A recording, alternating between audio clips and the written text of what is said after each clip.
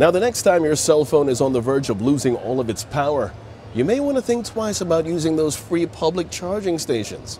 And if you're wondering why, because the FBI recently warned that crooks have managed to hijack public chargers that can infect your devices with malware or software that can give hackers access to your phone, tablet, or computer. In a recent Twitter post, the FBI's Denver field office says to avoid using free charging stations in airports, hotels, or shopping centers, as bad actors have figured out ways to use public USB ports to introduce malware and monitoring services onto devices connected. Carry your own charger and USB cord and use an electrical outlet instead.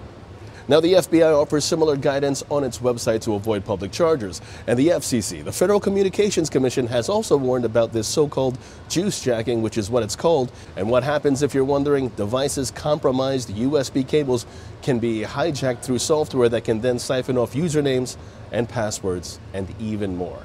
So what's the lesson here? The next time your phone or tablet is low on juice, you may want to avoid using public chargers at malls and airports and stick to your own USB cables and charging plugs. For Modern Wall Street, I'm James Sweeney.